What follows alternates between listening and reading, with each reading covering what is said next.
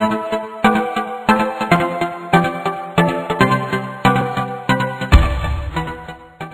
would like to begin by thanking Ajay and Amita Desai for this invitation to have a book discussion around violence studies.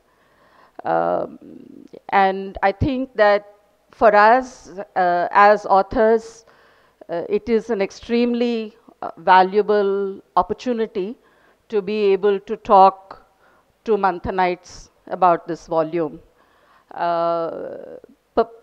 particularly because of the kind of public forum and the space for debate that Manthan offers.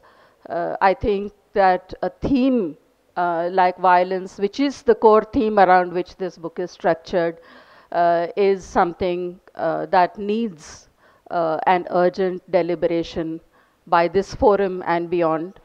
And I hope that today's, this evening's deliberations will actually just signal a much longer and sustained debate on this question. I'm happy, even before I start, I must say I'm happy that we have 4 authors of this volume with us today.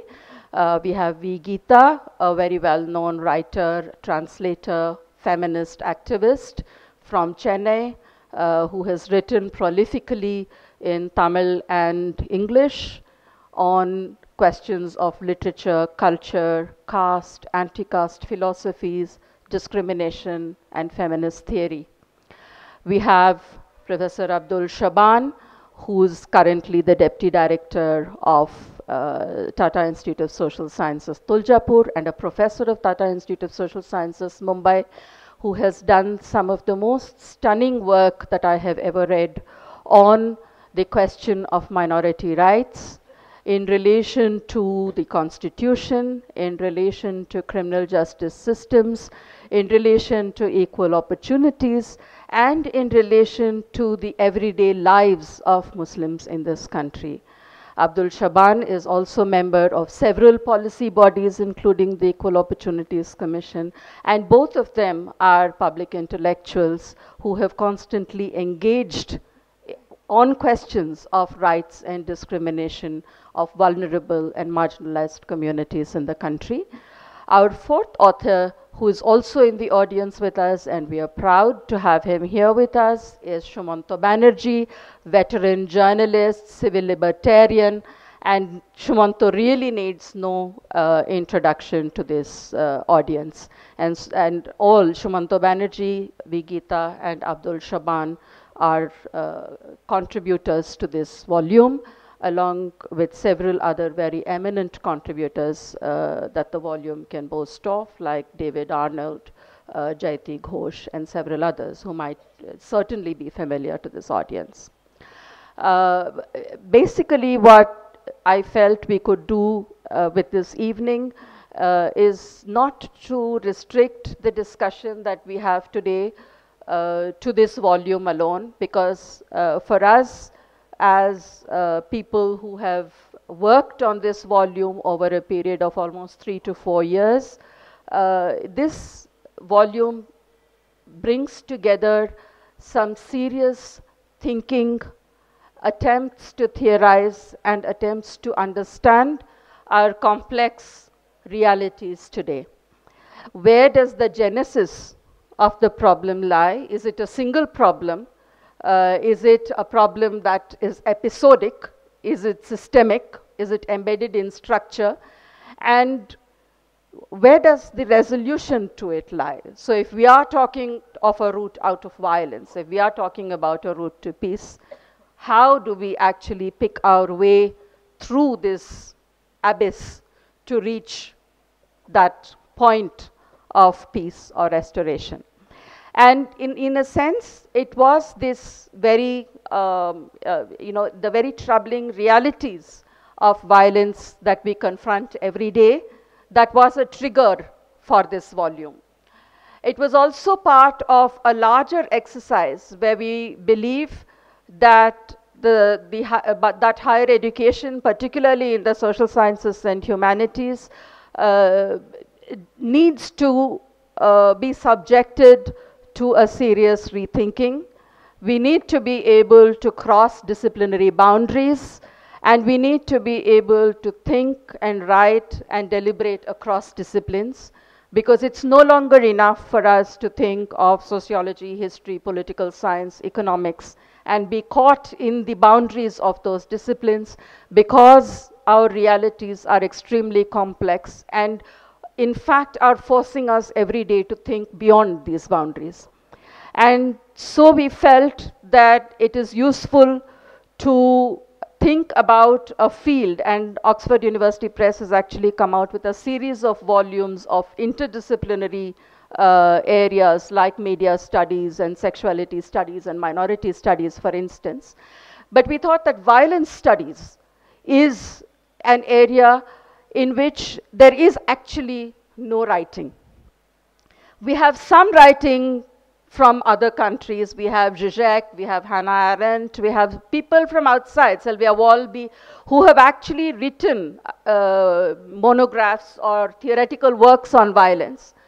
But what actually struck us was that when we look at India, we have people writing on violence as part of several other contexts that they are looking at. But there isn't a single place where we have attempted to understand violence in all its facets and to attempt to theorize it. And this was one such attempt that we made. And till it all came together, we didn't actually know that it even would come together, because it is such a disparate and spread out field. For me, as the editor, there were a few questions that I started out with. The first question was, is violence an exception? Is it really extraordinary? Are violence and civilization necessarily opposed categories, or is violence constitutive of civilization? Is violence part of civilization and modernity itself? And how might we actually recognize violence? Is violence always stated, visible, agreed upon through a broad consensus? Or are there some acts of violence that are read down and not treated as violence? The most obvious example, of course, that comes to mind, based also on my experience in working for a very long time with women, is the question of marital rape, which is violence, but in the law and in social discourse is really not even constructed as violence. Oddly enough, domestic violence and wife battery is violence, but marital rape is not violence in Indian society. And so there are many of these kinds of instances that we can come up with. Who are the victims of violence? And who do we recognize? And when I say we, who is the we? So how is the community of the we constituted? Now increasingly we hear the opposition between national and anti-national. My question is to go even further below that level. Who is the we? How is violence constitutive of caste orders? Not in terms of large conflagrations, not in terms of large massacres, but in the everyday. Through micro practices of discrimination, through micro practices of untouchability, through micro practices of exclusion, how do we constitute violence in the everyday lived realities of caste? How do we constitute violence in terms of community and belonging? We see a very strange but familiar phenomenon before us today. In the entire discourse on beef, we find that the two sets of people who are targeted by violence are Muslims and Dalits. But this is not an unusual or unexpected or new conflation that is happening. If you look at debates during partition, and one part of this book has actually looked in great detail at partition dialogues and partition debates and the histories of partition, what you find very clearly is narratives by Hindu men during Sikh men who suffered partition, who say we know why partition was necessary. Because at the time that we were together, we were always cautioned not to take food from Muslims, not to eat in Muslims' homes, not to touch tiffin boxes of our friends in school. And we were made to have a bath when we came back home from Muslim homes. And so Bir Bahadur Singh during partition, who lived through partition, says, when I think of it now, as a Sikh man who has gone through 1984, I really wonder, why did we not expect that partition would happen? Because we were already, at the time of partition, a divided society. So there are very, very moving narratives that come out through the historiography of that time. We also have, for instance, the statement by Jasimuddin, who is this poet in Bengal, who was a regular and a putative son of the filmmaker Mrinal Sen's mother. And he was a constant visitor in Mrinal Sen's house and always treated as a son. And so Mrinal Sen's mother asks him, after all, you are also our son, and we are all sons and mothers and brothers and sisters, so why do you want partition? And he turned to Mrinal Sen's mother and says, if I was your son, why do your sons sit inside the kitchen and eat, and I sit outside the kitchen in your house? And why do you always give me a separate plate from the plates your sons eat in? If I was a son, why am I not a son like the others? And so we begin to understand what the everyday experience of violence is. How is the everyday experience of violence tied to humiliation at the everyday level? And what does that then happen? What happens then? How does that cumulative violence then open out into large episodes that we are suddenly shocked with? Need we be shocked at the large episodes?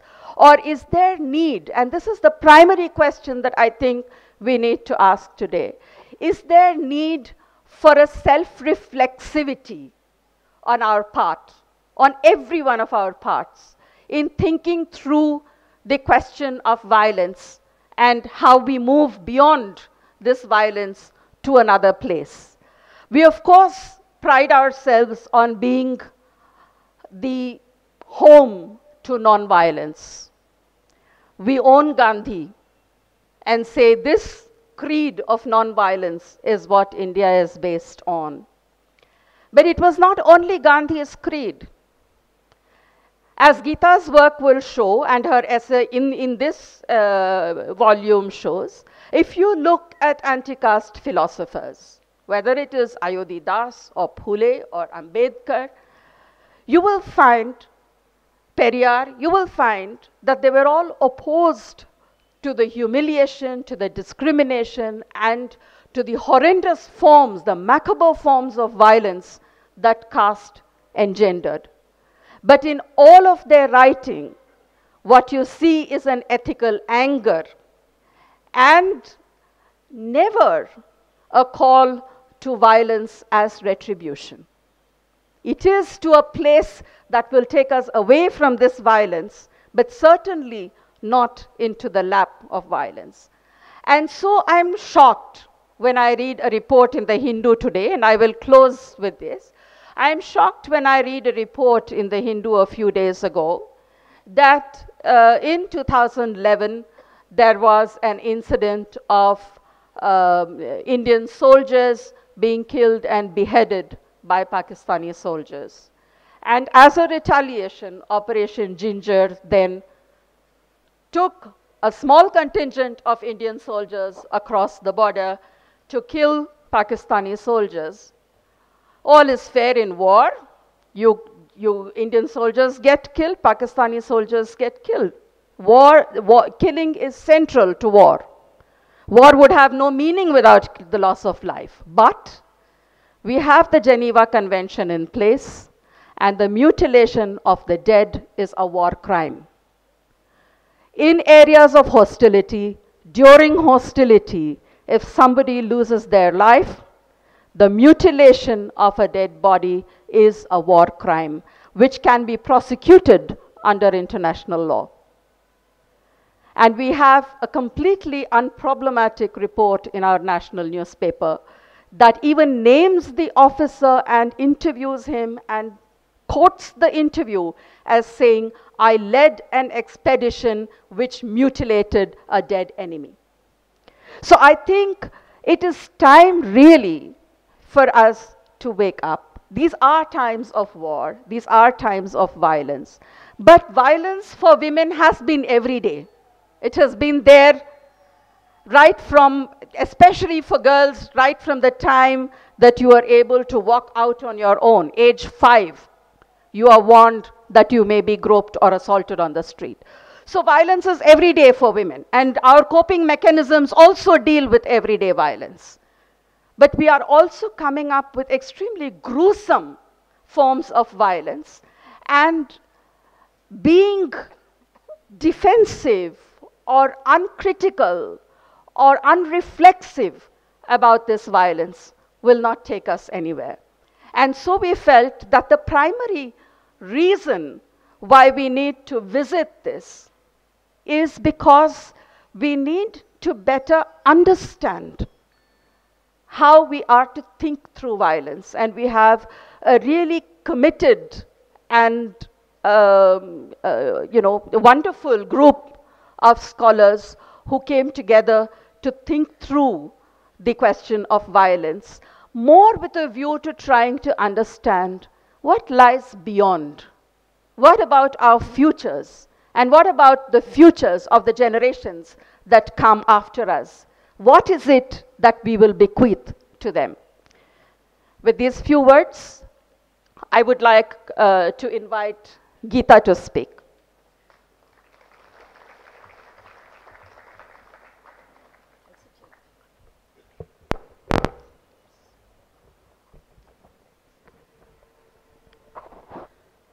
Thanks, Kalpana, for inviting me to be part of this evening's panel, and thanks to Manthan for organizing this event. I'd like to start with a reference to a book that many of us might have read in our childhood, Mark Twain's Huckleberry Finn. In Huckleberry Finn, his aunt asks him, after he's come home after a particularly adventurous expedition somewhere, and she says, that's very dangerous, people could have got killed. Was anyone in danger of losing their lives, or did anyone get killed? To which Huck Finn replies, no, not too many people were there. In any case, no person got killed, only some Negroes. So, in a sense, when we speak of violence, we also have to think of the various stages that precede the act of violence. And in some cases, violence follows after a series of negations, after we have consistently negated the right of a group of people, a particular gender, and consigned them to the realm of non-existence, that they don't matter as human beings, so that their killing can never be a cause for concern. So I think that aspect of violence is something that is central to many of the gruesome acts that we witness all around us, both in the Indian context and in the kinds of wars that are being waged today, particularly in parts of West Asia and in parts of Africa, where for various reasons, several categories of people are consigned to the status of being non-persons. And as Kalpana pointed out, for women this is a very familiar reality, because to be hurt, to be punished simply on account of being of a certain sex or gender is an experience that many of us here will relate to for various reasons. So this consigning of a person or a group of persons to the realm of non-existence is something that I'd like for us to keep in mind when we come to address issues of violence. That's on the one hand. On the other hand, you have almost the extreme opposite of what I've just said, where violence is also attendant on expressions of love. In Tamil Nadu, for example, over the last 3 months, we've seen 8 murders of women, mostly in the age group 18 to 25, all of whom have been killed by those who claim to love them. These murders happened in a range of public spaces, in a railway station, in a church, in a college classroom, in the bazaar, in someone's house which is open to the street. So you have this very strange paradox where you kill because you love and where you kill because you don't think someone is quite human. And in between these two polar states, you have a range of human acts of violence which combine both these emotions of what we imagine to be love or what we imagine to be indifference, hatred, and so on. Now, what I'm concerned with, and this is what actually prompted me to write about Dr. Ambedkar in this volume, is how do you understand the acts of those who cause violence, who commission violence or carry them out? Because many of us find it easy to speak of the victims of violence. We feel sorry for them, we feel enraged, we feel righteous indignation, we call upon the law and justice systems to do their best by the victims. But it's not often that we spend time thinking about the perpetrator of violence. Who is this person who causes this act? Gruesome, maybe not so gruesome, maybe carried out in a fit of anger, or carried out systematically through desperate means, or ruthlessly, completely planned, and so on. So for me, reading Dr. Ambedkar helped me unpack the notion of the person that carries out acts of violence, for the simple reason, and why I think Dr. Ambedkar's writings are useful in this context is his indictment of the society that he was born into, of what he calls the Hindu social order, is very, very fundamental to much of his writing. And what is that indictment? That indictment is that in this social order, it is not possible for any of us to be fully and fulsomely human.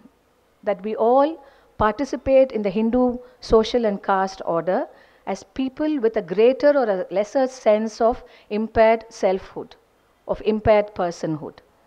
You cannot be a full human being in the social order. And he used the notion of graded inequality, the term that he coined, to describe how people relate to each other and relate to themselves.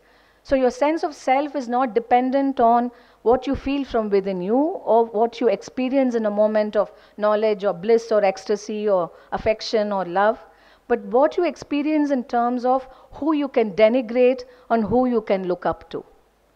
And as he famously said, in the Hindu caste system, as you go higher up the caste ladder, you experience reverence and respect. As you come down, you are humiliated and you experience resentment.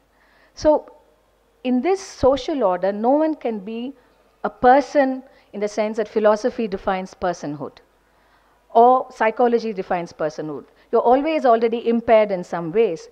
So, I want to sort of keep that definition in mind and ask some questions about the kinds of violence we see around us and how may we understand those that carry out these acts of violence. I'm not going to look at what are dramatic, spectacular acts of violence, such as those carried out by the Indian Armed Forces in Kashmir or in the Northeast, or those that we witness in Bastar in Chhattisgarh.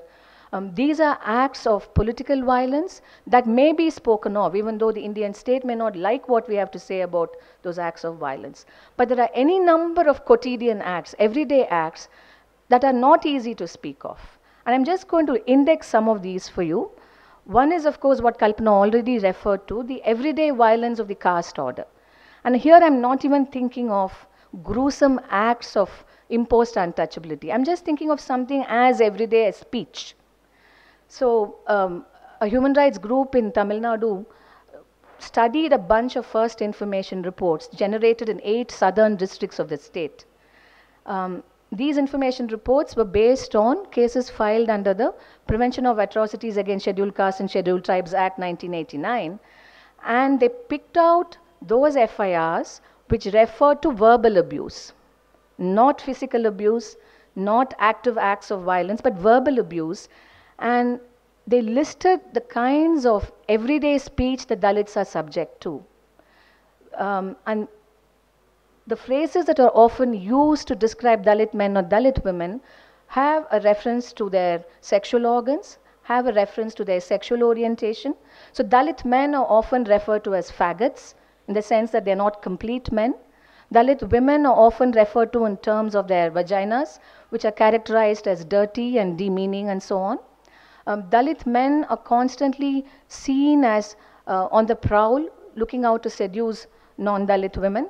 Dalit women are seen as sexually available to non-Dalit men, and these are all in the course of everyday exchanges, not because I have something particular to pick with someone else as a Dalit or a non-Dalit, but just the way in which you are addressed and framed as a human person in a particular context is in these terms.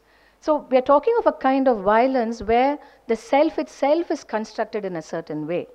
And these would not count for violence in our society if we did not have the 1989 Atrocities Act or the PCR Act that was created in the 1950s. So basically it's civil rights discourse and the discourse of law which has created the possibility of us identifying the everyday life of caste as a deeply criminal existence. And so that's on the one hand. The second set of acts that I want to draw attention to is something that is as much part of our everyday and which has to do with how we resolve issues that emerge in the realm of human intimacy, whether this has to do with marriage, whether this has to do with sexual relationships, whether this has to do with intense human relationships. Now, this of course is subject to change over historical periods and historical contexts.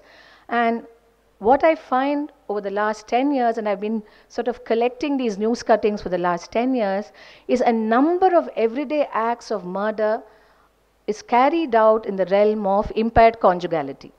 Adultery is one of the main contexts in which murders happen. So I want us to keep that in mind, and I was asking Kalpana as we drove here, is that the same in Andhra, or is it something to do with the way the Tamil press reports these things? I'm not quite sure how to read this information, but a fair amount of deaths happen on an everyday basis in the realm of intimate human relationships. And this is not of the kind that feminists are familiar with, which has to do with things like marital rape, which has to do with domestic violence, dowry-related violence, familial violence, and so on, but which has to do with how we relate to each other in our most intimate everyday lives. So that's a second level of violence. A third level, which I see as something that is all around us again in a very fundamental sense, are the kind of everyday deaths to do with what I may call our political and economic lives.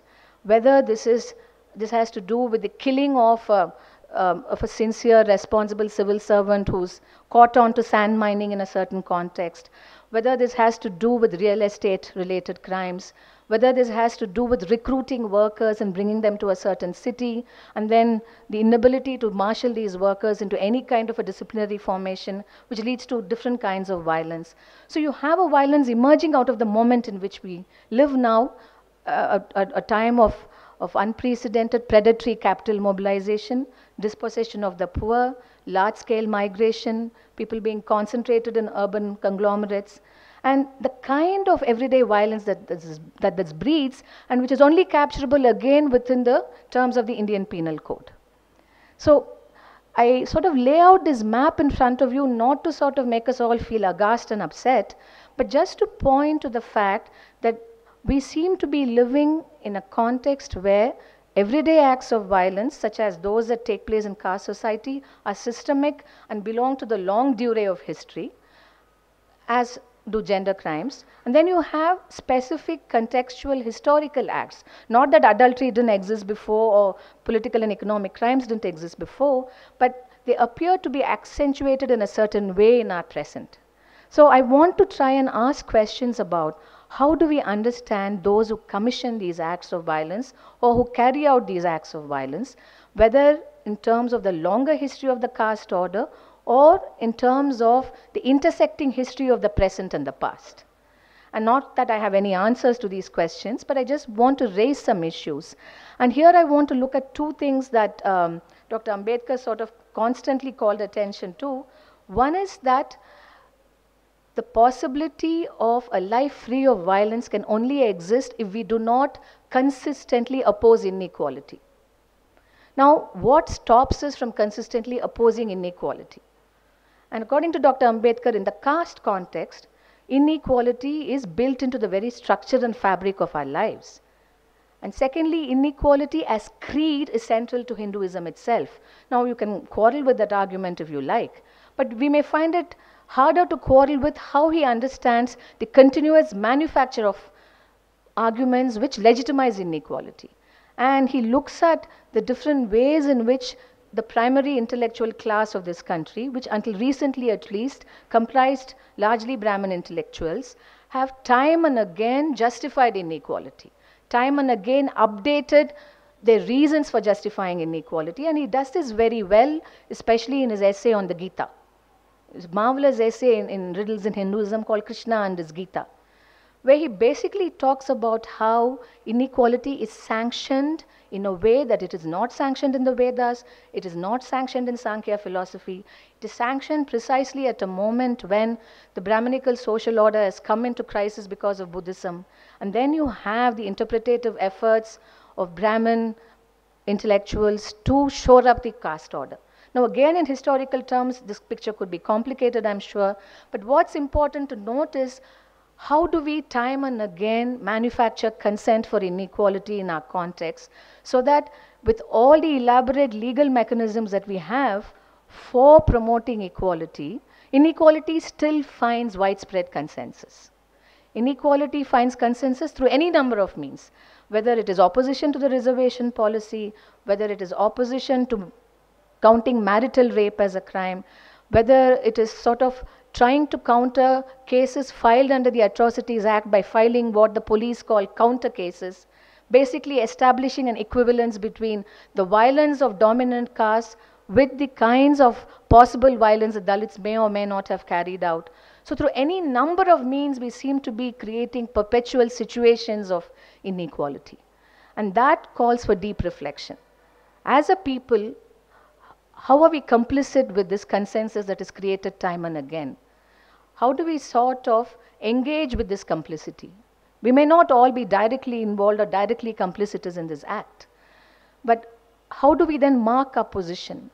And I'm reminded here of what the late civil liberties activist Ram Narayan Kumar wrote about the Punjab in the context of all the disappearances that took place in the 80s, especially the discovery of mass graves. And he wrote this very, very important book about the several thousands of young men who were disappeared and murdered, called Reduced to Ashes.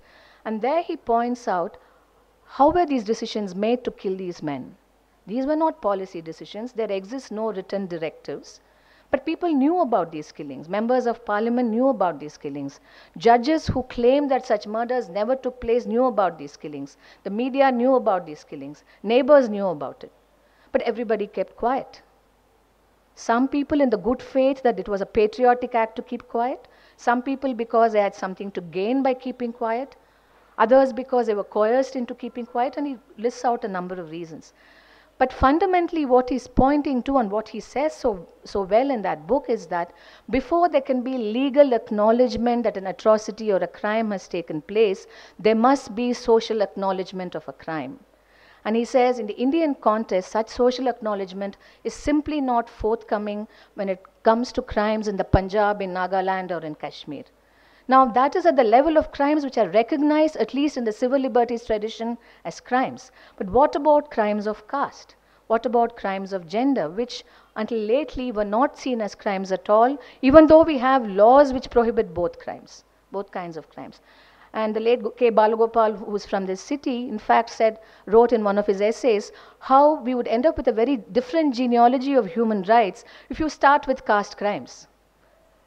Such a genealogy would not just refer to the violence that we suffer at the hands of the Indian state, but also the violence that is endemic to civil society. So these are things that makes us think of our own role in sort of allowing a situation of everyday, to use an American word, low intensity, fateful conflict to continue, which erupts into horrible acts of violence from time to time. So that's at one level. The other question that I wish to sort of raise is, how do we then understand this sense of our complicity?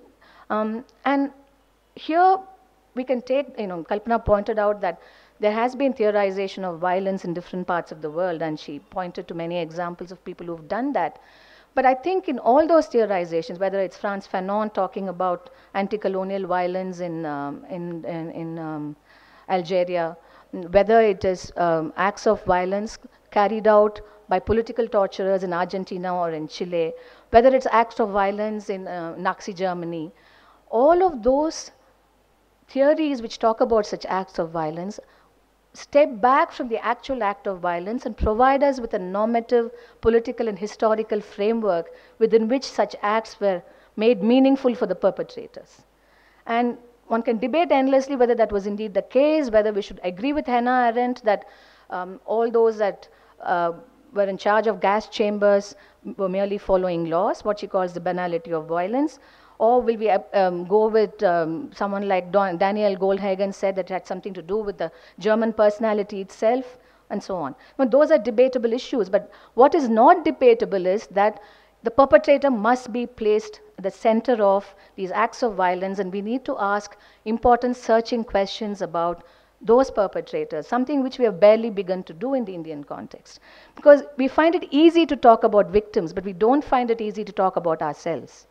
And as Balagopal again put it so memorably, because, for example, with respect to caste, to be against caste is also to be at least a little bit against oneself. Because we all benefit from being part of this caste order in greater or lesser measure, or we suffer in greater or lesser measure from being part of this order. So I think there's something there that calls for reflection. And if we were to look for other kinds of contexts from where we can begin to think of some of these things, what about theories of impaired personhood in the Indian context? And we have a very interesting modern genealogy to this.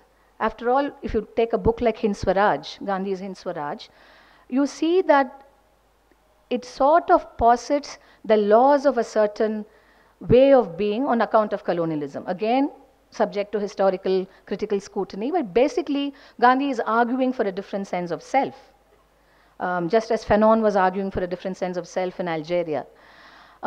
Then again, when you come to the anti-caste movements, whether it is, as Kalpana said again, Ayotitas or Phule or Dr. Ambedkar or Periyar, you find that they start with the fact of an impaired personhood. And it's not accidental that all of them try to reconstruct this personhood both at the level of the individual self and at the level of the collective self. So at the level of the collective self, you would have Periyar sort of speak of the importance of constituting comradeship, that you have to have a widespread notion of comradeship, which is not based on kinship, which is not based on caste, which is not based on gender hierarchy. And you would see Dr. Ambedkar sort of signal out fraternity as the most important of the three political virtues bequeathed to us by the French Revolution, and how both equality and liberty must be necessarily attendant on fraternity. So you need a new sense of relationships, social relationships to emerge, just as you need a new sense of the self. And Dr. Ambedkar starts with the sort of stating of the claims of fraternity as an ideal, but when finally he converts to Buddhism in 1956, you have him sort of talk of the importance of reinventing your own self, not just in the sense of forming a new collective, which after all, and as he was very aware, was offered by socialism. You can have a new sense of the collective human person, which was available in the early 20th century. And for those of us who did not know of the crimes of Joseph Stalin's Russia, it did seem an achievable ideal in the 30s and 40s. So there was that sense of a new collectivity which Ambedkar also trusted and which he felt was central to modern existence. But he was not sanguine that would produce a new ethical self, especially as ethical self that was necessary to counter the caste order, which is why he sort of makes his ultimate move to opt out of what he felt was a creed of inequality and to embrace Buddhism. And I want to sort of end with his very memorable words, among many other memorable words in that book, The Buddha and His Dhamma, where he sort of lists all the qualities that you're familiar with if you read the Buddhist canon, which is Karuna, Maitri, Krodha, and so on. And then he sort of makes a case for Maitri, or what he calls social fellowship. And he says, but greater than Karuna is Maitri, because Maitri is not simply affection, it is not simply individual love, it is not sentiment, it is not condescending pity. Maitri is more than compassion, it is a sense of social fellowship that includes not just human beings, but all of the created world. And at the center of that, of course, is the case he makes for social compassion. Whereas from 1919 till almost the days of the Constituent Assembly, he was very clear that you can achieve a measure of social responsibility and social ownership of equality through legal means, through forms of representation where Dalits are represented in adequate measure. By the time he writes the Buddha and his Dhamma, you see him sort of recalling an earlier phrase of his, which I think he sort of has recourse to in the 1920s, where he says, people might ask me what the law and what government can do with regard to inequality. You cannot legislate social affection, I quote him. You cannot legislate social affection, but a little short of that, you can create conditions which criminalizes inequality. Now, in 1956, he returns to that question, and he talks of the need for cultivating social affection, both in terms of a new comradeship of people who come into a new sense of the self, and in terms of deliberate acts of self-cultivation.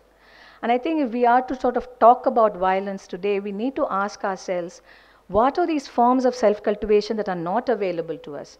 What are these forms of comradeship that have broken down? Because it seems as if between those who feel offended, between those who resist something, those who are desperate, those who are criminally inclined, between the thought and the act, there is nothing that seems to mediate it. Of course, we know specific things mediate specific crimes, but in a more fundamental ethical and philosophical sense, it's as if we have lost the ability to converse together as a society, to create public spaces where such conversation is possible, to disagree with some measure of decorum, to not want to take a knife to something that I don't like, not want to spout hatred with a point of view I disagree. Somewhere some of these things have broken down, and I think this breaking down has happened over a long period of time. And to recreate some of those protocols of living together, we need to start by asking very fundamental questions about what does it mean to live together, and how am I going to inhabit this shared space of comradeship? What is my call out to my fellow human being, and from what position of ethical or political responsibility am I going to do this calling out? Thank you. Thank you, Geetha. I would like to now invite Abdul Shaban to speak. Very good evening to all of you, and I'm very thankful to the organizers that they gave me a chance to interact with you. And let me also share with you that maybe this is one of the few important public forum where we are sharing the pains, or actually the thoughts, how the society really is entering into violence and actually circuit of violence. So what I will do in this, that obviously the book is in front of me, and in my thought that we read many books on actually the violence. But here is a kind of attempt by Dr. Kalpana to create a volume which really covers the all, dimensions of the violence. It is not, she is not talking about the violence only like riots or actually the caste violence, but actually trying to cover that how the society at large actually facing different kind of violence, whether it is a symbolic violence, it is a structural violence, whether it is a physical violence. So that is very important.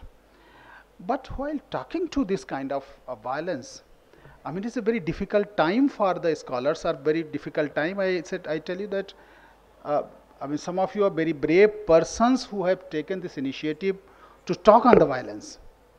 Nowadays, in the classrooms where we go, it is such a difficult to talk or take a position or tell the students that the violence is taking place on somebody and somebody, because they are already coming with a kind of different set of mind. So you have to negotiate those things. And what I say largely, the spaces to talk on the violence is declining. And it will be difficult maybe because of this generation goes out. I don't know whether if we are not able to bring people together, young generation, whether anybody will talk on that issue. Only those who are affected, they cry silently, and sometimes even they don't have courage to come and relate their pains in front of the public art, because even if there is an attempt, there is a gagging from the state. That is also, and in this kind of democracy, jamhuriyat जो हमारी है, उसमें अगर इस तरह का system चल रहा है, तो that is actually most unfortunate. We wanted to be a kind of democracy where everybody's voices are heard. So having said this, what I felt that, I mean, violence has become an integral part of our life. And it does not make sense to us till it is not happening to us. Only a few realize. Till it is happening to others, it is all right, we can enjoy.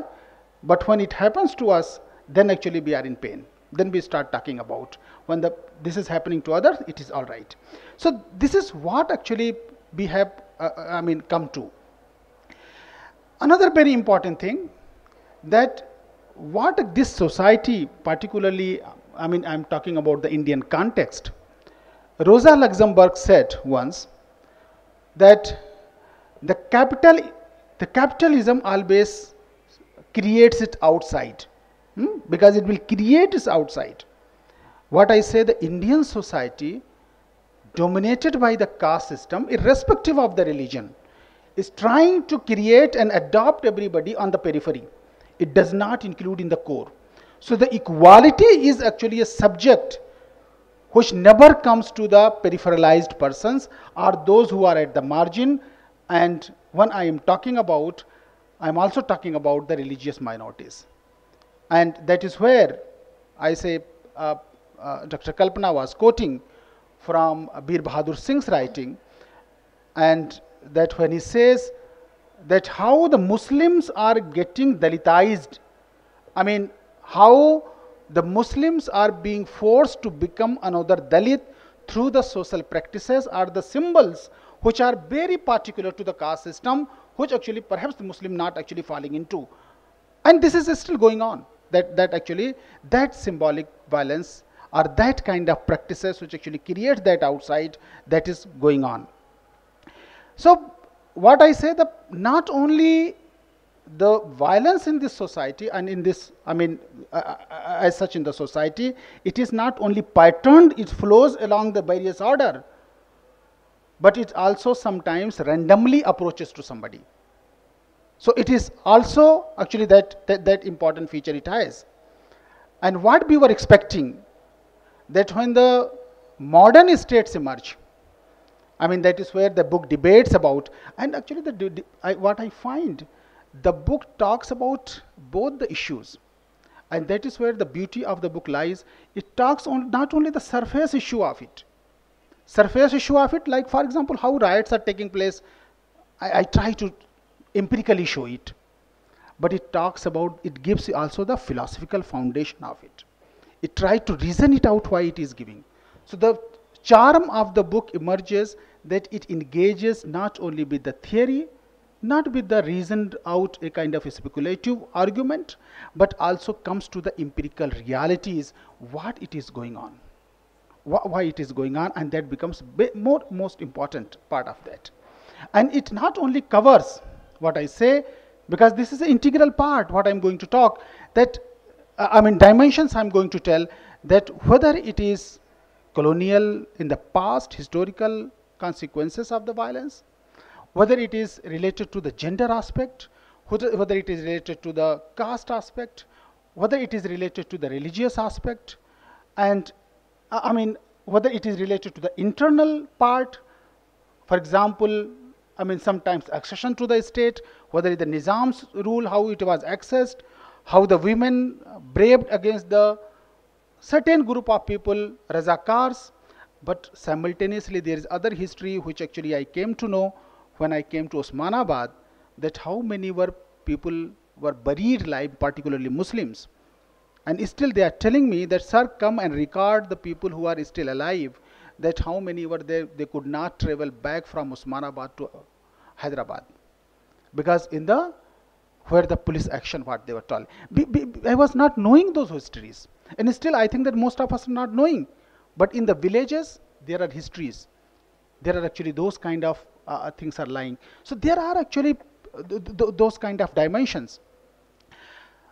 Particularly what I said about the book, that obviously, as you may have seen, the book talks about it consists of the 14 chapters, and it has 4 dimensions, 4 sections. Beautifully it has arranged. It talks about how the violence is associated with the body politics, how with the rules and rulers, and the first sections beautifully brings largely the colonial and violence, and talks about that how the rules and various politics is associated with the violence. Second, what Dr. Kalpana herself has talked about, gender. Gender, very important dimensions, the book beautifully brings out. And third most important is the Dalit question. Dalit questions are raised, which Geetha talked about, very important. And then it comes to the very important sections, which actually I would like to emphasize, and you must read, that the book talks about also the impunity grid.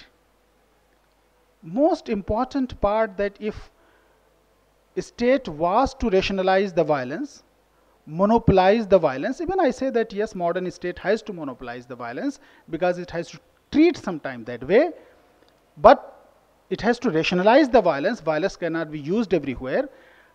But how neither monopolization has been possible in Indian state, neither rationalization of the violence has been possible. So what actually is there? It is very random, and still in the violence is rooted in the modern state in a very feudalistic and traditional kind of structures. Modern state is there, but the violence is actually emerging from the traditions. Traditions, what I mean, the caste systems, what actually is traditional structures. The religious a kind of strife. So that is actually, that contradiction Indian state still carries on, and that forms the impunity grid. If you belong to a majority community, I am talking about wheresoever the minorities are there. In Pakistan, there may be Hindus, here may be Muslims, Dalits, or on the genders. Whosoever is weaker, the might is right. That actually has emerged. It is traditional. It's not related to the modernity, not to the constitutional governance. How come Indian state could not get modernized? That is another question, and that remains, and you see everywhere, every time there is a threat to somebody. And particularly when I'm coming to this, I'm coming a bit kind of concerns about what is going to be happen.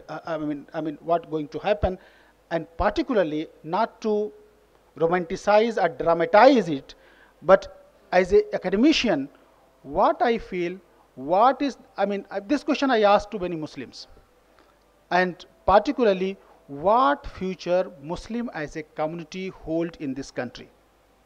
I am asking this, very, very blunt question, and seeking this, reply from everyone. Even I do and go and ask from the Muslims and non-Muslim. I tell them that there is any assurance for that. that there will be not any kind of violence. Maybe in Hyderabad the situation is different, but I come from the Awadh region of Lucknow, where it was very famous for the religious harmony, syncretic culture and other thing. But after coming to Maharashtra, I realized that whatsoever the ideas of harmony and syncretism I had, it gets break down when I go to the reality. So this is the question, and I tell you that in my research, I asked this question to some Muslim youth in Mumbai, Nagpada, Dongri area. And when you ask them, just try to excavate, try to just put your finger on those nerves, some of them break down. And they say that what actually I have future, because we don't know whether we will get job, whether we will not be called Pakistanis, and whether we will be assimilated in the developmental process. Because this is the question which is coming. And this is very important question for the minorities. But how does actually this kind of problem start emerging? What is the root cause of that? And obviously, root is rooted for particularly the Hindu-Muslim violence in the colonial history. The way we approach to the history, the way the British tried to use the Hindus and Muslims, and then the way the educated Hindus and Muslims started using each other and fighting with each other. So those are those kind of context. And the partition becomes a live wire. Partition, and Indians are very, otherwise they forget everything. But 2-3 things they don't forget, they live always in history. One is the partition, another is the caste, third is the gender. They don't forget it. And partition they don't forget, particularly when you comes to the Muslim question. And they will tell, still will tell, and that is why Gyan Pandey goes to ask those kind of question, can a Muslim be an Indian? Those kind of question he asks, and very blunt question he asks. And then he replies that how actually the whole in the constitutional, the Constituent Assembly debate, he brings it, how Sardar Patel's idea he brings out, that Sardar Patel asked that at the partition time, Muslim not only have to, mere showing of the loyalty or support to India will not be sufficient for the Muslims. That is the kind of question he was asking. And this is reported, it is in the archives. Those are the difficult questions. Those were asked. So what actually was happening? And that since then it has been the stigmatization of Muslims' identity. I once asked, that way I'm very blunt sometime. And I asked to my Nana, I went back when I heard this story, that tell me that you have not gone to Pakistan. You tell me, because we would have finished it. I should have not heard this story from where I am going to interview. Why you have not gone? And the story is, and he told me that beta, Hindustan, Pakistan kya? हमें तो पता ही नहीं था हम किस देश में हैं. This is the real story. और मैं ये कहता हूँ कि आज जो ट्राइबल इलाके हैं उनको अगर पूछा जाए कि किस देश में रहते हो तो उनको भी नहीं मालूम होगा आधे लोगों को. और वो ज़माना था जब वो लोग 1947 का, जब अखबार नहीं आते थे, जब न्यूज़पेपर लोगों के पास नहीं आते थे. When there was no newspapers going to that, no information was going there. So those were the innocent people. And second thing, what I debate, which actually can be debated on those level, that whether the Muslim provided a consensus or a common Hindu provided a kind of argument or consensus, a kind of idea that country can be divided. Who divided the country? Those who divided the country, in fact, they are fighting back to the rest of them. So that is also a question. But what I come to a very important part, because in this volume what I try to put, that how Muslim identity, basically I try to focus on that. What is the, Muslim questions I started investigating, that how it is linked to violence. And I found that the Muslim questions are particularly they are all whatsoever types of violence, they are going all major kind of violence, whether it is a symbolic, whether it is structural, and whether it is physical. The examples of the physical violence is that you can have riots at will. You can create riot with impunity, what I was talking about, the grid. And you can be saved. The state machinery, the modern state will not act against you, which is called a democratic state. I mean, modern democratic state with a constitutional democracy. Because you come from certain group of people, whether it is in Hyderabad, I'm telling you, I'm not talking about wheresoever you are dominant. Whosoever is dominant. But there is a pattern in this also. Whether it is Muzaffarnagar, whether it is Gujarat, whether it is Meerut 84, 87, 89, or it is Bhagalpur, or it is Mumbai 92, 93. You look at the pattern. What actually, who is punished for that? Is anybody punished? Thousands of people's life were destroyed, and particularly a weaker community people. So where is the justice of emerging? Where is the justice emerging? So that one part remains the physical violence. Second, we come to the symbolic violence. If you look at the symbolic violence, identity, particularly stereotyping, that are actually putting something like actually some ideas. Do your Surya Namaskar in the Urdu schools in Mumbai. You put it. And then you say that how the Muslims are struggling. They don't know. Half of them don't know. Half of them start supporting. Half of them they become disarrayed. Like you have thrown something inside a pond and there ripples and they don't know, they are confused. And that confusion is still in Mumbai, where your Surya Namaskar has been made a feature. And that is actually, and the people say it is a cultural aspect. It is not religious aspect.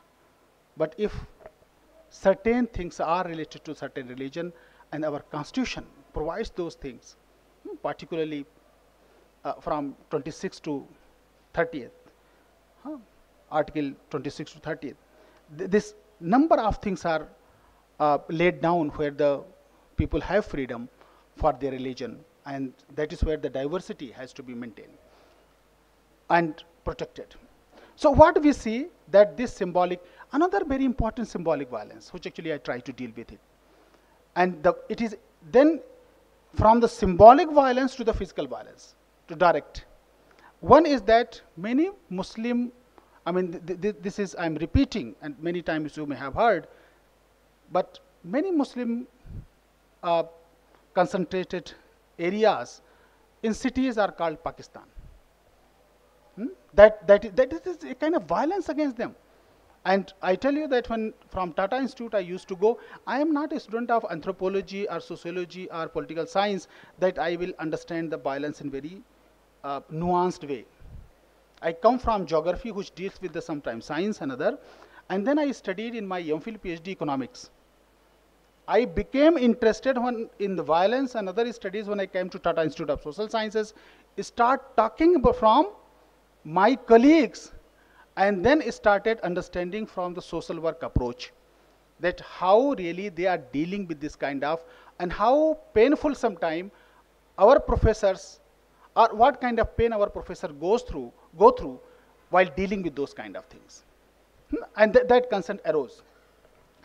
So what happened then when you put that idea, what I was talking about, that you put that it is a Pakistan, mini Pakistan, and you go from Deonar to Dongri, then taxi driver tells you, sir, Pakistan चलना है? हाँ, हम भी चले चलते हैं. हाँ, ठीक है, एक बार दो बार सुना, बार-बार repetition उसी चीजों का हो रहा है. And what happens? This symbolic violence, often if you take to the reason it out, how it ends. Ultimately, what happens? That area has been called as a Pakistan, and symbolically what you have done, you deterritorialize the area from the national physical boundary. You have thrown out symbolically that this part does not belong to you. And then the citizens who are there, they also become because the hostility on the borders results hostility on the in the local areas, and then these become the Pakistanis. And when they become Pakistanis, then at the appropriate moment when the physical violence is possible, then they can be attacked. And this is what a symbol. And often if you see, riots are not fought on the Hindu-Muslim issue nowadays. Riots are fought, or riots are created on the basis of nationalism, anti-nationalism. So the Hindu-Muslim questions is no more. Because this symbolic way of deterritorialization, stigmatization of the identities has resulted in a kind of a kind of situation where the Hindu-Muslim riots are no more religious riots, but symbolically they have turned out to be a kind of India-Pakistan fight within the country.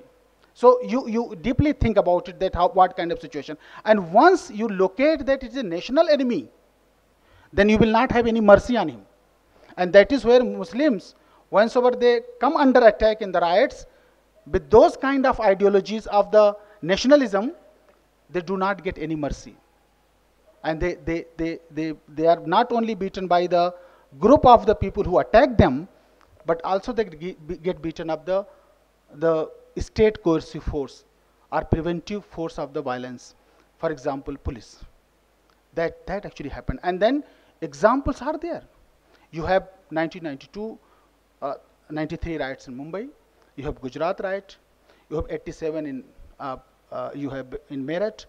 So, and you have in Bhagalpur. So examples are a number of examples, and that similar kind of situation was created for the Sikh. I'm not talking only for the Muslims. That does not mean I'm a Muslim, then I talk only Muslim. You have to do, you understand that what actual justice system is needed. As an individual, how you have to be reflexive. But it was more accessible for me to read those literature and go for the investigation. That is why I'm talking about the Muslims. So this kind of impunity grid, and I think that is a very valuable addition to the violence literature, and particularly talking openly about the impunity grid. So it is a very important addition, and how it, the modern state, how it continues with those practices. So with the traditional core and with the modern state, and this violence goes on. That actually, that vicious circle continues.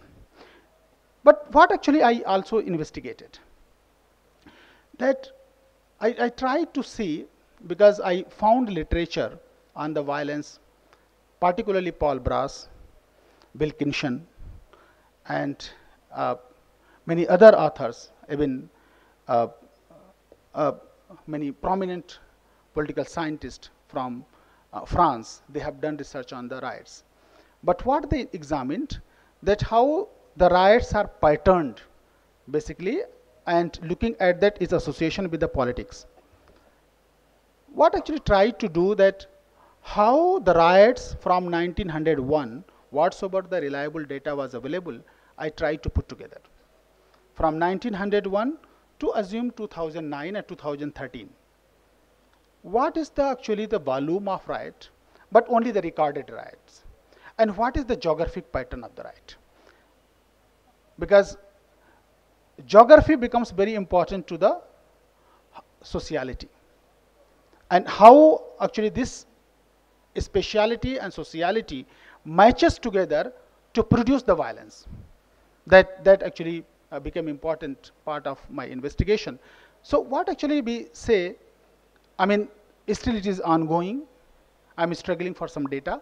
But what actually the pattern is emerging, which actually I shared in the article, that from 1901 to 1947, if you see, the violence largely, if you see the map in the book, is located between the two,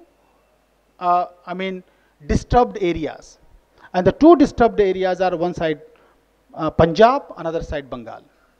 And most of the riots are located on the Indo-Gangetic plain. Most of the thing, Bengal and Punjab in between. Second, the patterning what emerges, and I was surprised most of the time we were told that, and we are told also that the most of riots also took place where the princely states were there, and particularly Nizam's state. And if you see, you investigate, try to see the empirical data, you find a pattern where the British territories were there, the riots were higher, and wherever the princely states were there, including the Nizam's state and including the Jaipur state, you will find the less number of riots, only few riots. So, I mean, there is instrumentalities which actually played by the British in this whole situation, and how divide and rule and other thing they brought. So if you put on the geography, superimpose the maps, you clearly see a pattern that the British territories have more riots. And the colonial power obviously will create those things. There is no time to go back to the how they created this enmity between the Hindus and Muslims, and how they continued and then divided. So that one part. Second, perhaps Wilkinson starts writing, I mean the beginning in his book on violence, that in the first 2 decades of the independence, perhaps the India thought that it has overcome the religious antagonism. That actually the opening sentence says. So first from 1947, 50s around to 70s, you will find that the violence declined. But in 1980s, because of the failure, many people say, and particularly those who are economic determinists, they will say, because of the failure of the state to deliver equitable development to all section of the society, resulted in the hue and cry from the various sections and demand for the development. And the demand for the development also communalizes the society. What actually, if you are silent at the periphery, then you are all right. And I tell you that many professors and many scholars will agree that if you are Indian society in the caste region system and hierarchy region system, if you want to be at periphery, sometimes you can be at peace. But if you demand the equality and development, then you are going to end into trouble. And then violence is going to follow you. And that actually question follows for Dalit and also the Muslims. And whenever you demand for development, in Maharashtra they are going for the nowadays asking reservation. I said they are inviting riots. That is the Marathas are asking, all right. But if and if you start, if the Muslims start asking, then there is going to be trouble, and the possibly riots will follow.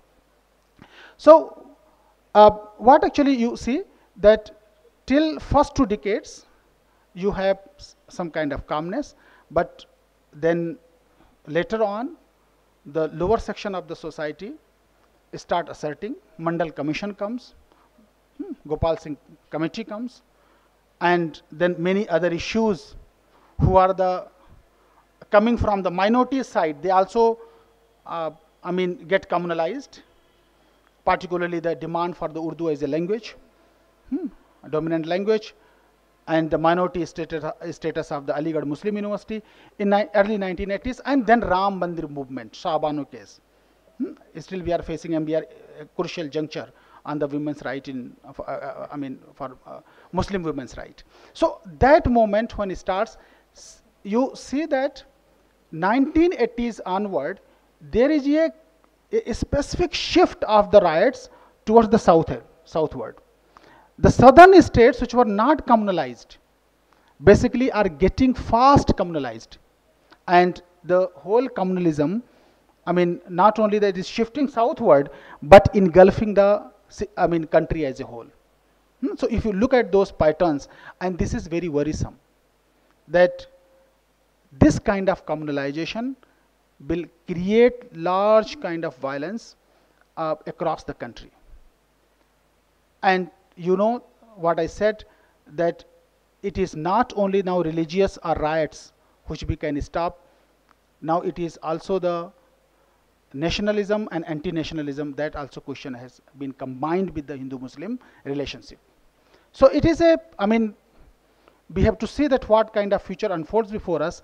But before it is too late for us, those who are like-minded, I mean, they can obviously come together, do more research, start writing, start sensitizing people, and particularly, I have great hope from the civil society group.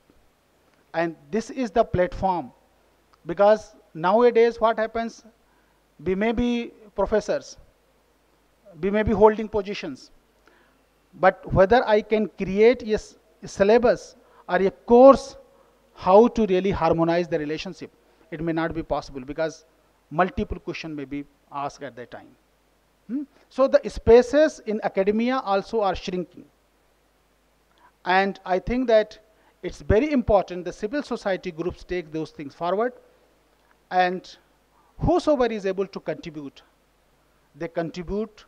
And because we have to create a kind of equal and just society, and we must strive for that. Justice for all. What Marion Young said, that suppression of the oppressions and repressions. We have to create a just and equal society, and we have to see that everybody can enjoy the freedom, they can enjoy the development, and they can have a sense of safety. And I think these kind of, meetings and deliberations, and important that how these kind of writings, because these are the historical documents, they are going to be read by, not by our students, but also large section of the population. So we need to create more literature on that. I'm happy that I could find time and I could get opportunity to share my thought with you. Thank you very much. Thank you. Thank you, three people, for your scholarly thoughts. My important question is more of left-wing extremism in this country, where violence exists in this, especially in the Adivasi society. So, can violence justified on the basis of a social justice? Whether violence in the cause of justice is something one can justify, especially in areas where Adivasi populations are at large. It's a question that we keep asking ourselves, because we know that to fight injustice cannot always be easy, and that it cannot only happen at the level of argument or conversation, that resistance through the use of arms sometimes is a choice that we don't have the luxury to make or not make. You just end up fighting with those arms. And that's something that we've seen throughout history. Now, I don't know if we can settle this through a theoretical argument. I think, on the other hand, we can sort of put the other side of the argument also on the table. If there is resistance through the use of arms to state violence or through capitalist violence, what is the guarantee that that use of arms will not continue into peacetime, and that it will not entirely disempower a population? This is a question that we can keep asking. We also have other examples. For example, the Zapatistas of Mexico, who used violence in strategic ways, then beat a retreat, tried to build their community resources, tried to build a position of permanent resistance, and decided that they will not carry arms beyond a certain point. So maybe we should also look for ways of coming to this question from a diverse set of examples, so that we are not just bogged by what we see in one particular historical context.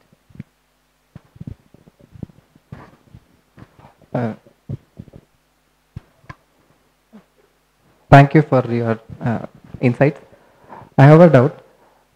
What is your thought on urban violence on rural societies? Like, say, for example, global warming or carbon emissions.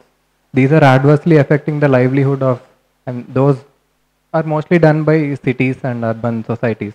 They are adversely affecting rural societies. How do you put this as violence or?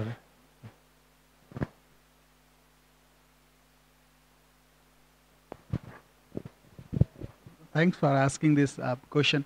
I mean, one thing is that how far you stretch the definition of the violence. Second thing, obviously, it is rooted in the structure, in the capitalist mode of production, because there are some dominant group of people who are creating those situations where there is a more disaster for the poorest section of the society. So equity, and that is where, I mean, sharing the carbon space, sharing the responsibilities for minimizing, I mean, the emission of the carbon. So all those things are actually going on, and obviously it is rooted in the structure which is created by the capitalism. So that obviously it comes into that it is a very silent, but you are silently killing through the changes which actually you are able to do somewhere, and it creates adverse effect for the somebody else. Yeah, this is, my name is Shivram Prasad. I thank Manthan for giving an opportunity. This is a question for Professor Kalpana Kannabiran. I just wanted to know, marital rape, as you said, it is a violence. And suppose if you're given an opportunity to give a case as an individual to put before the parliament and convince that it is a violence, and how do you go about? We are 1.3 billion people, so according to me, it is not a violence. It is a right of a male, since it is a social contract. Marriage is a social contract. So, how do you defend it is a violence? And the next question is about mutilation of dead bodies. As you said, it is a prosecution can be initiated. In the press, it is coming. The officer gives in the press stating that, giving the details of it. So how an individual, I can go to the ICJ and plead before it, because I cannot go against, I do not know what is the procedure. I'm a layman. And how many cases were leveled before the ICJ of mutilation of dead bodies? And one of the soldier got captivated. He's in Pakistan jail. Indian government is helpless. Is not making any efforts, and we see a grave violence is being subjected to a soldier. So, what precautions, as a citizen, I can take? I'm concerned about that particular soldier. That is the other one. And about to Abdul sir. Sir, you have said that the Muslims are living in India. They are called as Pakistanis. And you have a misconception about this, and then it's a controversial thing, being an Indian. And you also have come on record that Indians forget everything. You made such a statement. It can be a defamatory also. A defamation case can be filed. A sedition case also can be filed against you for making such a controversial statements. And about, you said that Dongri, traveling there, the taxi fellow has quoted saying that, are you living in Pakistan? So being an Indian, you must also know on merit, the jobs are being given. The jobs are being given on merit. It is not based on the religion. So you must be well aware of this. So these are the few questions. I'm very curious to know, because all the audience also wanted to know about these. Can you please? 1 minute. Yeah. Hello, sir. Just I'll take only 2 sentences. Yeah.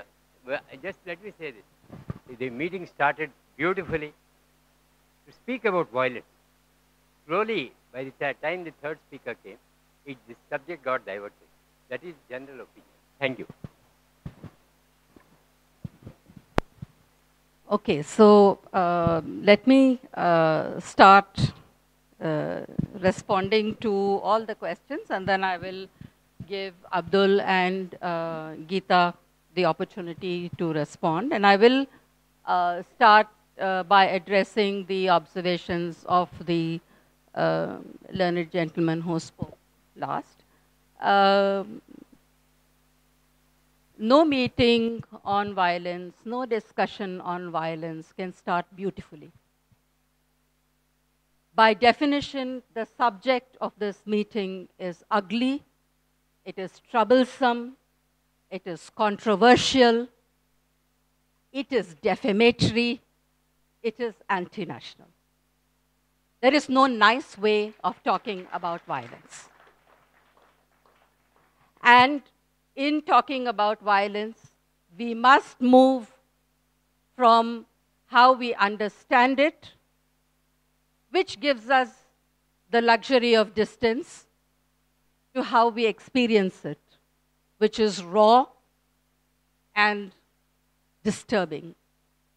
But I think if the general opinion, as you say, is that it was saying something else, and there was some disturbance, then it's a good thing. Because I don't think we can afford in this day and time to be complacent or comfortable with violence. The object is to force each of us, and ourselves included, importantly. Believe me, it has not been easy for either me or Geetha or Abdul to speak about violence or write about it. It has been a deeply disturbing exercise. Writing this book has been a painful exercise.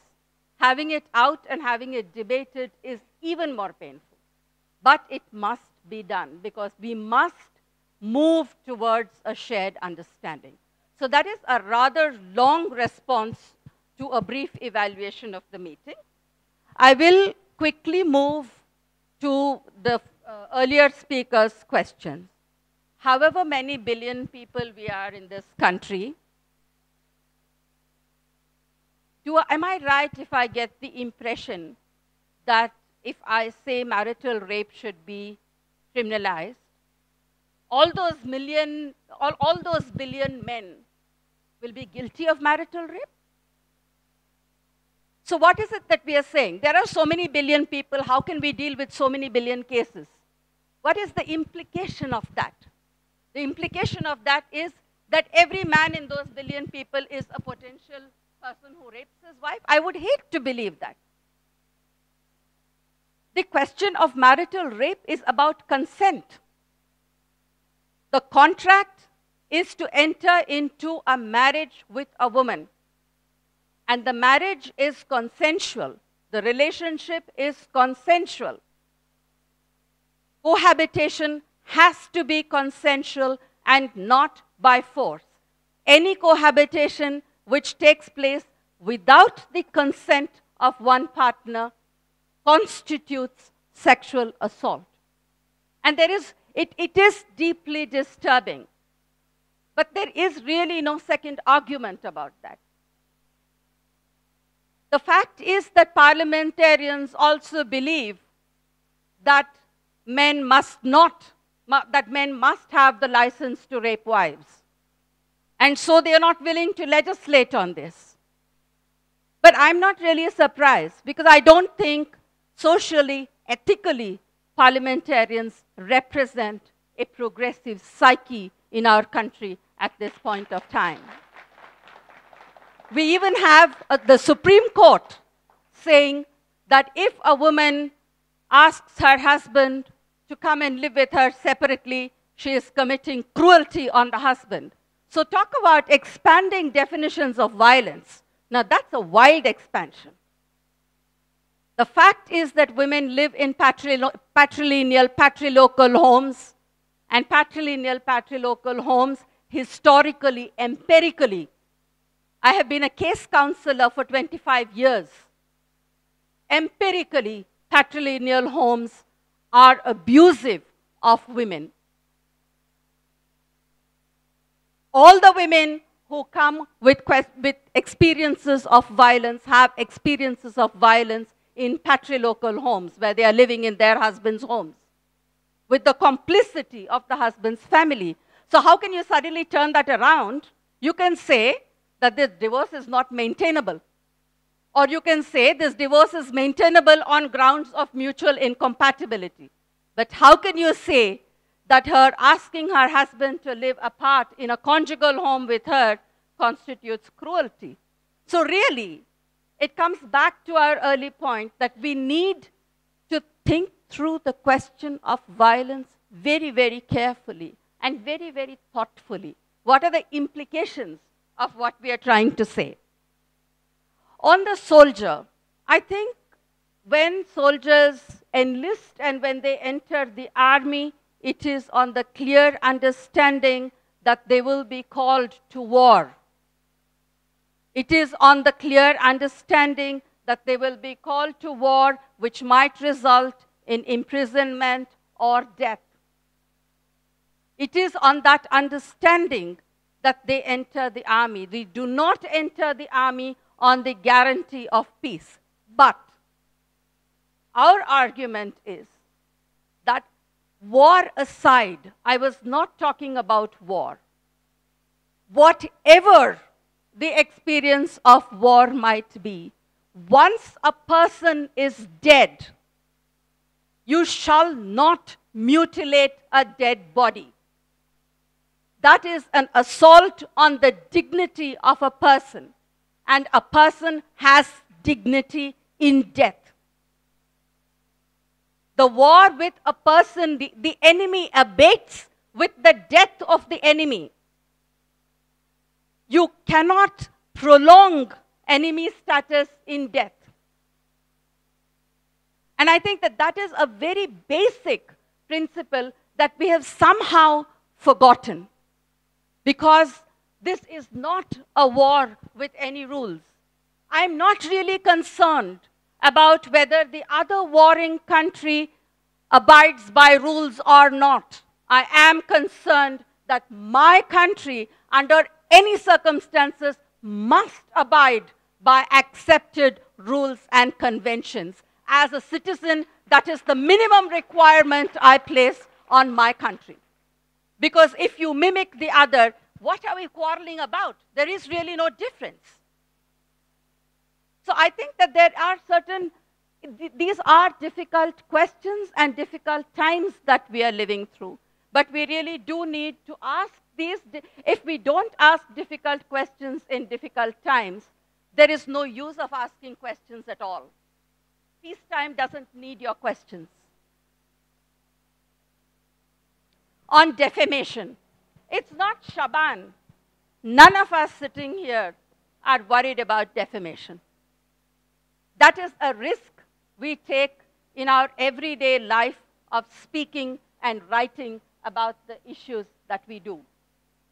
We must, I think, in our political lives and in our individual and professional lives, we have taught ourselves under very difficult circumstances to speak truth to power. And we will do that no matter what.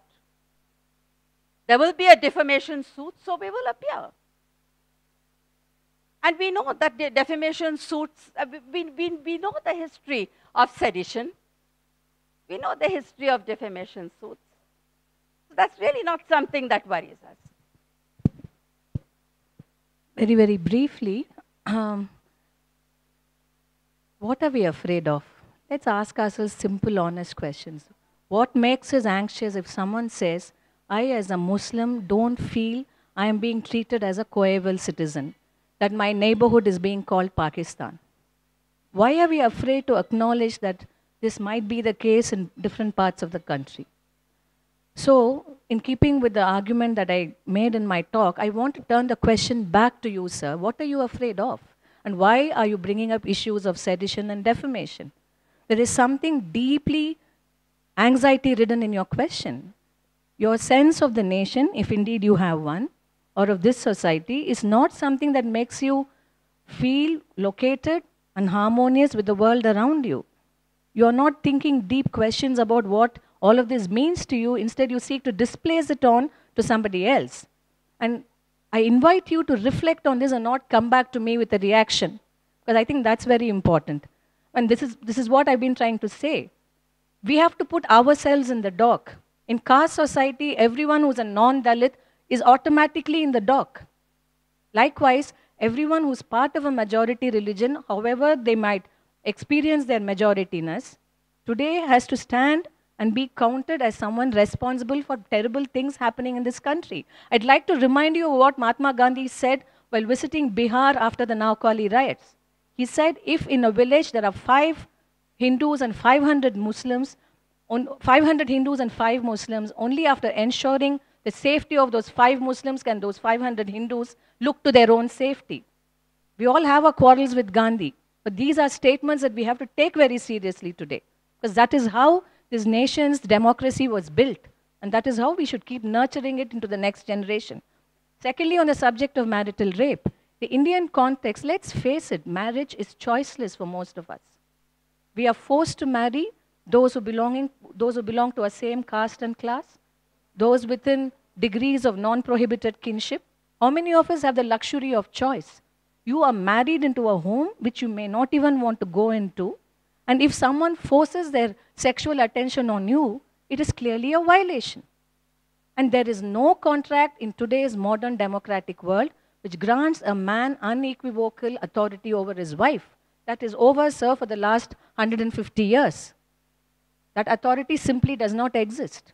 It cannot be claimed. So let's be very clear that if we seek to sort of understand marital rape as a problem, we don't want to deal with it. As Kalpana said, take a hard look at yourself. What are you afraid of again? Thank you. What I say that look at as a researcher, as a person who investigate those things, we try to bring to you. It's not actually the question that somebody is speaking of something, but what actually society is going through. If somebody brings to that's what I said, that somebody brings that question of the Dalits, those questions are equally important. This is not actually trending. We are trending that what is going on in the society.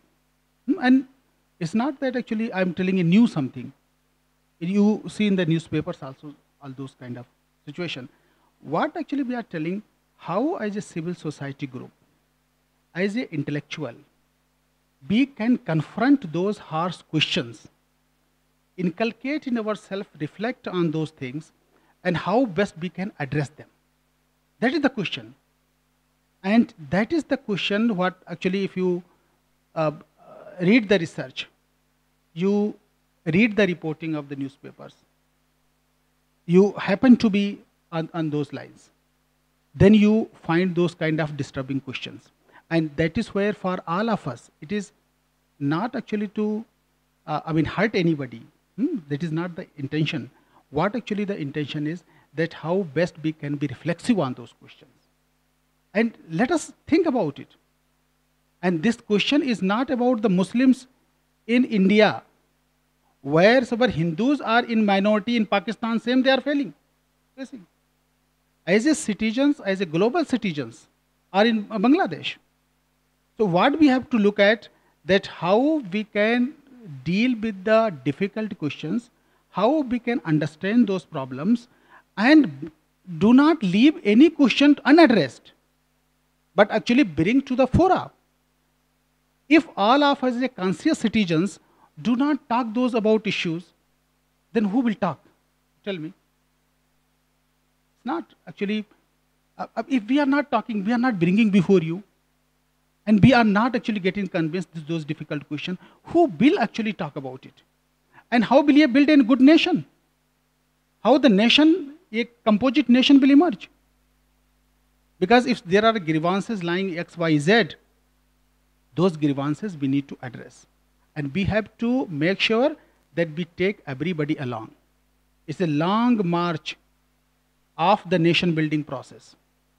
And we have to be taking everybody along to make our beautiful country, beautiful society, a violence-free society. And what Gandhi just said, means and end we have to look for. And we have asked ourselves that what those difficult questions are there.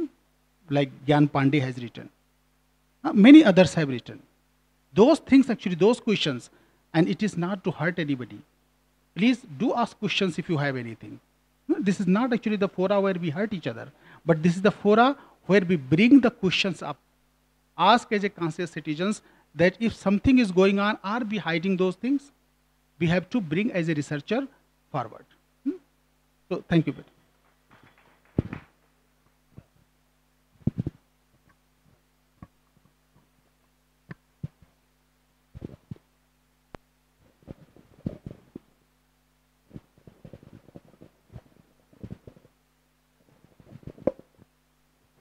Good evening, ma'am.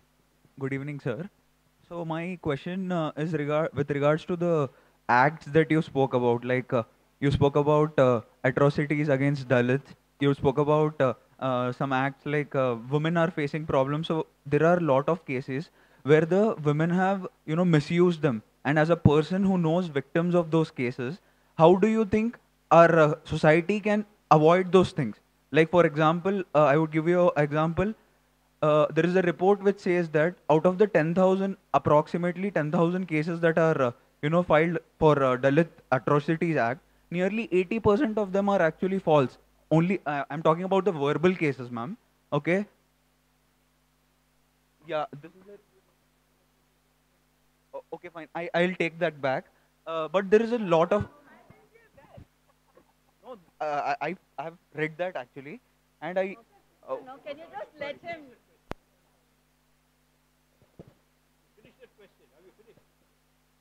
My question is, how can we avoid that, ma'am? Hello, ma'am. Thank you for that enlightening talk. My question is more about the definition of violence. So, what would be the difference between any expression of hatred and violence? Because I was having a slight difficulty understanding that. Would any expression of hatred constitute violence? Is there a difference? So I have a question. How come violence of a physical nature unites people? When there is a war cry as it is now, suddenly all of us want to be part of the bandwagon or to be behind, saying that we all want this kind of violence. In a Hindu-Muslim riot, it is Hindus and Muslims. It is not a Dalit Muslim riot or not a upper caste Muslim riot. What happens in the dynamics of violence that it suddenly unites a large section of people?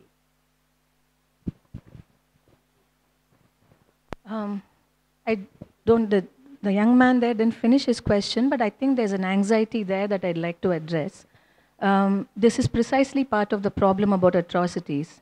If you look at the number of cases filed under the Atrocities Act in any state, Maharashtra, Tamil Nadu, Andhra Pradesh, and so on, you will find that barely 1.6% even reaches the stage of prosecution, largely because of the phenomenon of counter cases, where if I go and file a case saying I've been verbally abused or my house has been destroyed or I'm not allowed to take my cow into the fields and I'm stopped from doing so because I'm Dalit, and if I make my public protest and I get beaten up, then I go to file a case. Immediately a case is filed against me for theft, for this, for that, and the other. So this is the reality of the Atrocities Act in this country.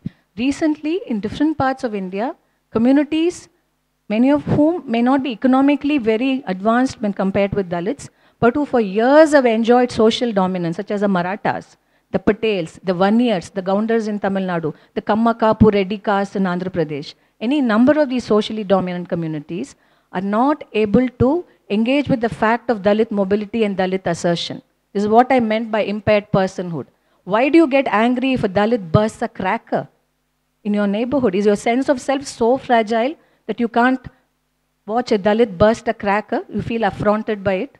So clearly the question is, atrocities is a caste Hindu problem. It's not a Dalit problem. Let's face that. Atrocities is a caste Hindu problem. It's not a Dalit problem. So that being the case, the onus is on us to ask, what are these atrocities? Why do we carry them out? And not immediately think of is there a possibility the law could be misused? In terms of the available information, the misuse level is almost non-existent as far as this law is concerned.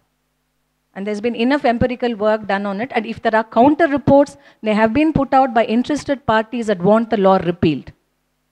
So as somebody who's worked with the Atrocities Act for several years, I can tell you that. I'll be happy to provide you with more information should you need any. So that's something that is important. About violence, and hatred, it's a tough question. An unexpressed hateful thought, is it the same as an expressed hateful thought? If a hateful expression doesn't result in violence, what does it mean? It's very complex because sometimes the lines are very thin to draw. But I can give you an historical example to help you think through this further. And this goes back to World War II and anti-Semitic sentiments in Europe. So in many societies, we make jokes about people who are not like us. We have so sorry to say, Sardaji jokes, we have Madrasi jokes, we have many jokes. Now in Poland, for example, you had jokes about the Jewish people, right? Now when does that joke become a trigger for violence? This is a complicated question. You can't answer it easily. Is every instance of difference and prejudice a basis for violence? Is every instance of ignorant hatred a basis for violence? And this is where then you need to get empirical and historical, because acts of violence, when carried out in public, are always well-defined, contingent, and contextual. And while the basis for that violence may not be very evident or clear, the very fact that someone harbors a hateful thought need not immediately mean that will result in violence. Because having a hateful thought and expressing it could also invite conversation. If you look at all the prayer meetings that Gandhi speaks at after Naukali, there is so much hatred expressed in those prayer meetings. He is not allowed to read the Quran, but it is expressed and he addresses that, no?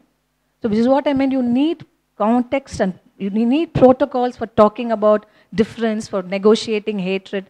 None of us is angelic. We all may harbor hatred. But how are we going to deal with hatred, with unease is the question. That brings me also, sir, to what you had raised. How is it that we are united in times of war and in times of riots and not otherwise? I don't know if you're only united in times of war and in times of violence. I think a lot has been written about mob psychology. A lot has been written about what triggers off a point of violence. And even in Gujarat 2002, you've had people stepping back and saying, I don't know why I did that. There has been the very celebrated case, I forget his name, Hiren Pandya, who said that. So it's also something that has to do with the very physical nature of violence also.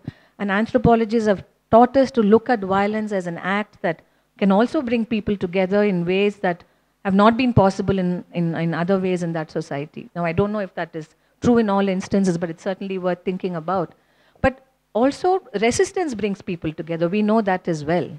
Resistance brings a lot of us together. I've sat on morchas with people with whom I disagree on many issues, but we are all there to protest one particular instance of injustice.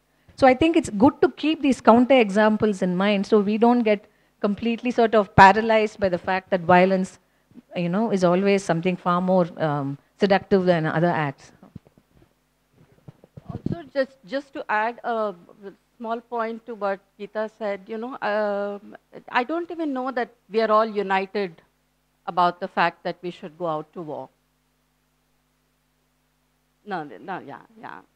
So, I mean, there is an expectation, but my question then is, what is the basis for that expectation? So, similarly also with riots, you know, there is, of course, a large mob which grows larger, and there are, as Geetha said, many, you know, unexplainable things about why people come out in a mob, and then after the violence is done, actually step back and find that they don't think it should have happened. You know, the celebrated case of Hiren Pandya, who even then got killed after, you know, after he came out to the Krishna Iyer Commission.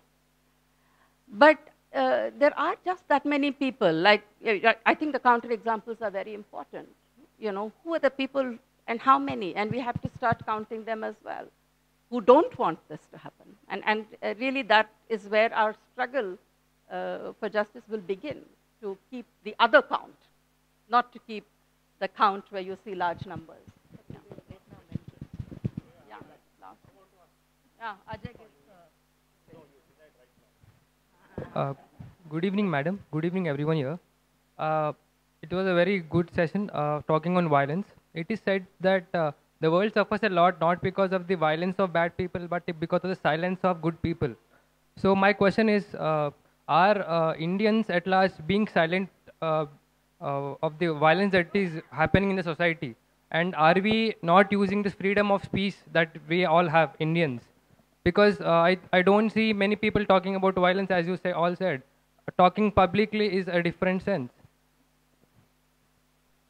Are Indians not using the freedom of speech that is that is provided to them regarding violence and so? And all, are we being ignorant of what is being happening? And we also see that media does their job in promoting violence because they spread awareness about it. But when it comes to the common people, they do not talk about it, nor they debate about it. But events like Manthan do debate about it. I'm really proud to be here. My question is that do people are not talking about it openly? That my question is that. Yeah. Ajay, you want to add your question and then?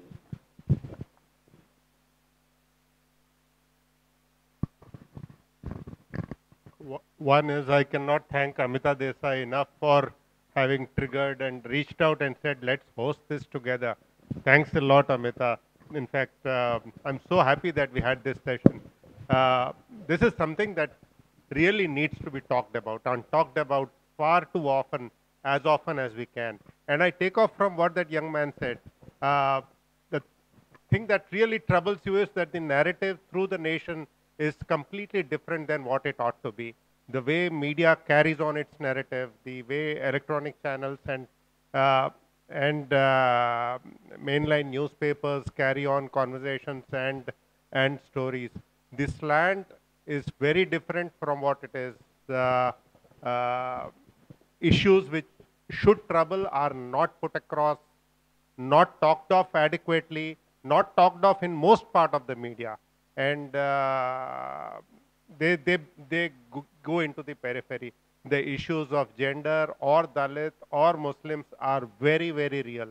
In fact, what all the three of you have put across is very real, but they don't get talked about, and they need to be talked about much more. And that is what that young man was saying. And I think we need to have much greater discourse on issues like this. Thank you very much for coming. One announcement to all of you.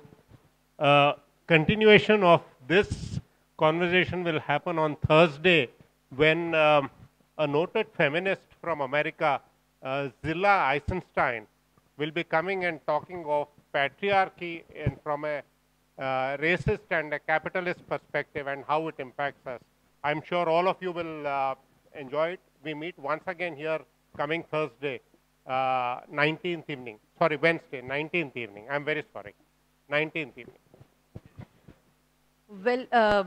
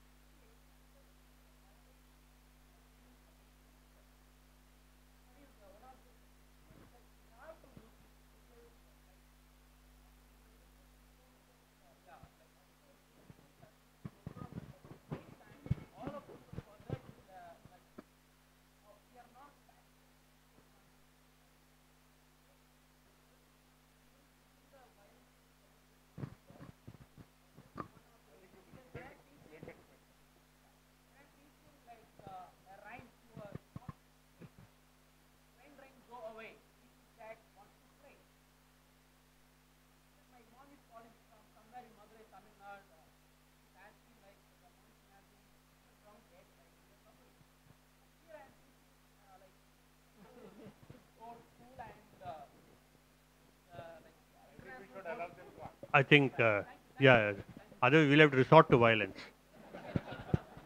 Yeah, well, actually, there's not too much by way of answer because I think Ajay answered your question already. But it's true, you know, the space for actually talking about this openly and freely is in fact shrinking. And that is the reason why we think that this kind of space for this discussion is extremely valuable and something that we recognize and we sincerely appreciate. But I also think that free speech always comes with its risks, and you know, it's important to speak no matter what. And eventually we will get heard. Yeah. On nature, of course, there is a larger debate on whether we are talking in anthropology, whether humans are totally disconnected from the animal and natural world and what the rights of various entities in the living world are. But that's larger debate which you can think through in terms of violence studies. Like we said, this is just a first step. We invite you to take the concerns here further, to extrapolate from it and to expand what we have attempted here. And as you know, as an apt closing, before you know, our friends from Manthan you know, formally close the event, all of us have actually been taken over by some rather stunning news that has been welcomed by many, not understood by many, opposed by some. But I thought we could stop with the legendary lines that make new meaning each time you hear them. Yes, how many years must one man have before he can hear people cry? How many deaths will it take till he knows that too many people have died? The answer, my friend, is blowing in the wind. The answer is blowing in the wind.